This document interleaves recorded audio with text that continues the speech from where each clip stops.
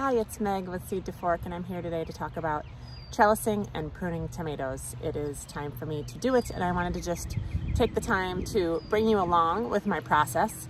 I prune to about 3 liters, and we trellis kind of two-dimensionally, almost like espalier. All right, so this is what I mean by espalier. You can sort of see a wire there, there's a wire down there, there's a wire up higher. These are 4 years in, and we are training them to the wires, and they're growing somewhat two-dimensionally. And that's what I mean by our tomatoes are somewhat growing like our espalier method. So I'm gonna take you through my process of how I think about which leaders to keep, which ones to snip, and how I go about tying them up against the trellis. I'll also walk you through how we set up our cattle panels. So anyway, I hope you find this tutorial helpful for you and your tomato garden, and I hope it's a fabulous summer for you. Okay, so the first thing I want to do is talk you through my materials. I've got some twine.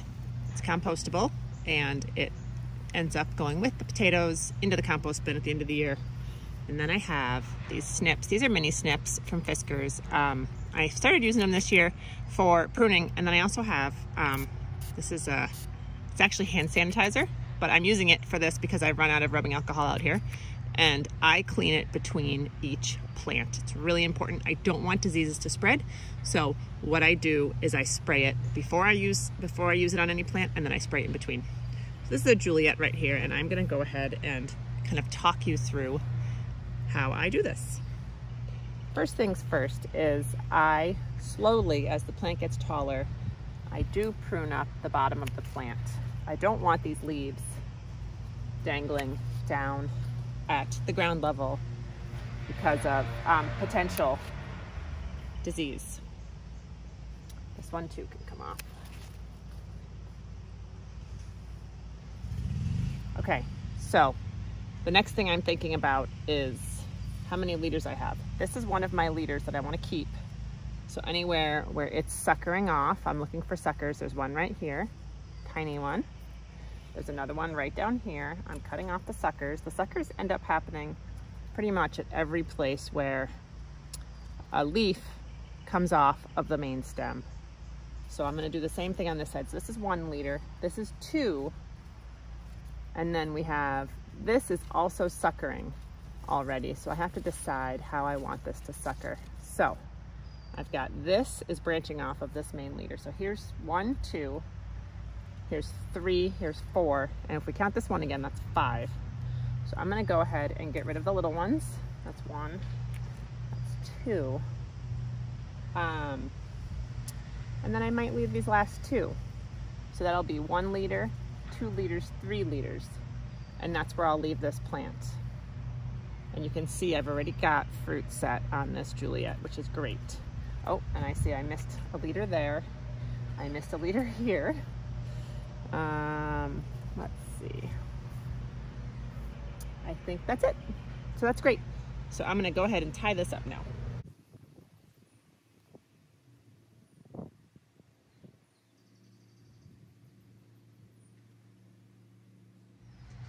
All right, so I just wanna walk you through kind of how I think about my tomatoes. This is my leader right here, okay?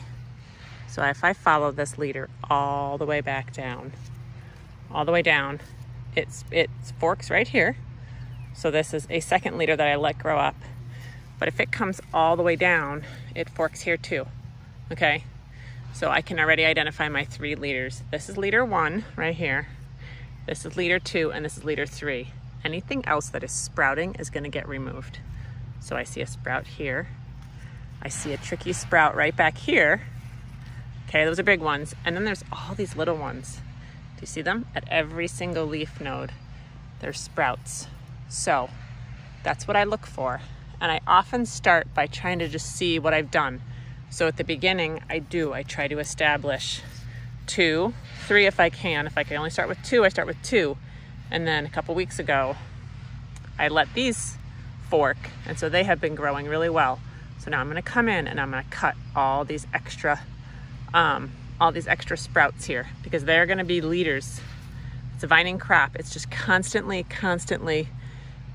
competing with itself for apical dominance. One of them wants to be the tallest, and I let a lot of people don't prune their indeterminates at all. We didn't used to, and then we did just 1 leader. Now we're doing multiples because you get a little more fruit off of it. But I will show you how I prune all of these.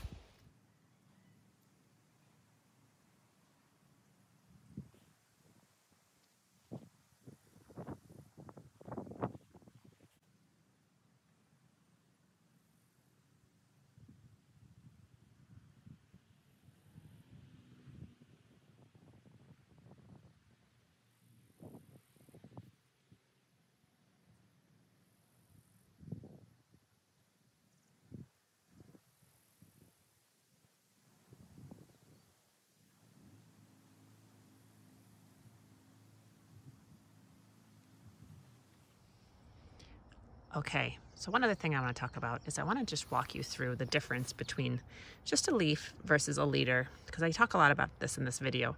This is just a leaf. These are really important to photosynthesize and help the plant set fruit. It's giving a lot of energy to the plant, okay? A leader has leaves on it, but it also has young growth. It has immature leaves because it is continuing to sprout forward, okay? This leaf is not going to send up a leader except back at this node. This is a whole leader that came from a node eventually. Let's see where it came from. It came from right here.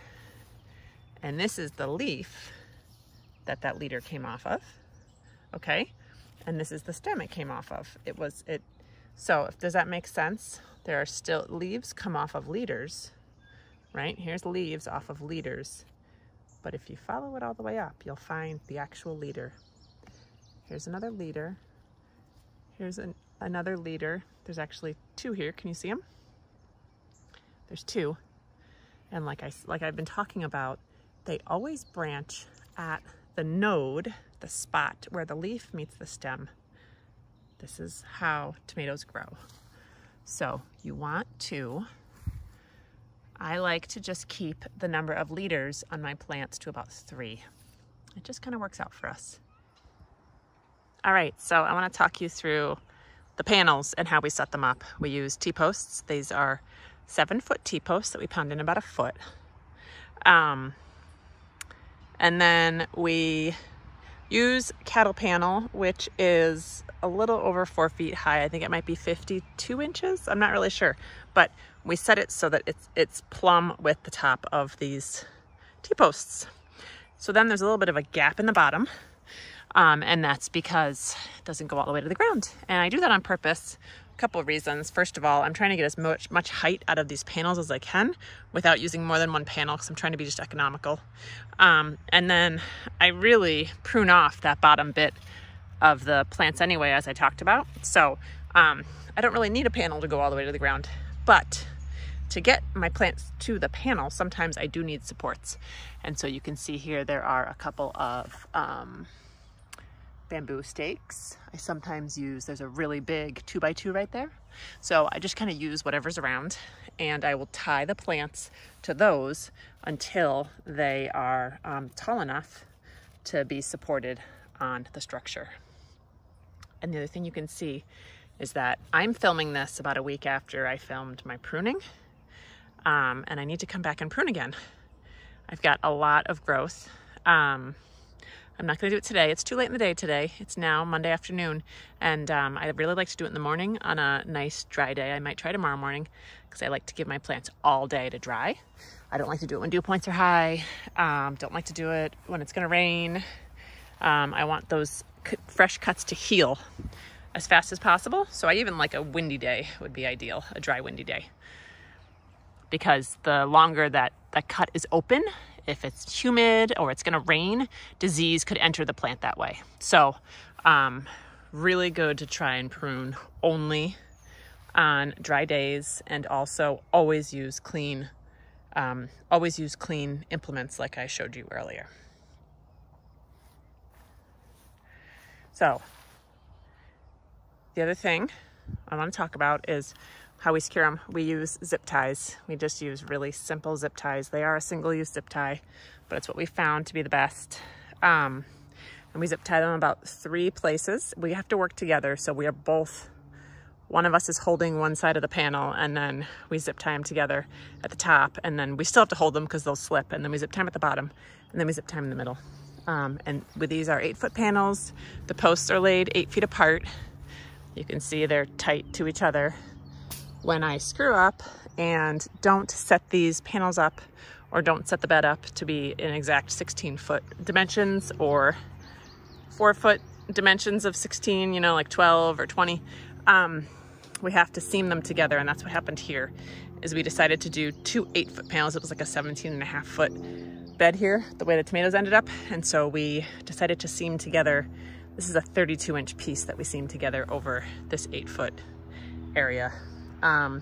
We maybe could have gotten away without it, because you can see there's no, I'm going to show you, there's no tomato right here in between them, but it gives the plants more room to spread out and sprawl, and we'll be a lot happier. So I hope that this makes sense and it's helpful to you. And I will continue to give updates on our tomato garden in my monthly YouTube videos. So look for those, and thanks so much for watching.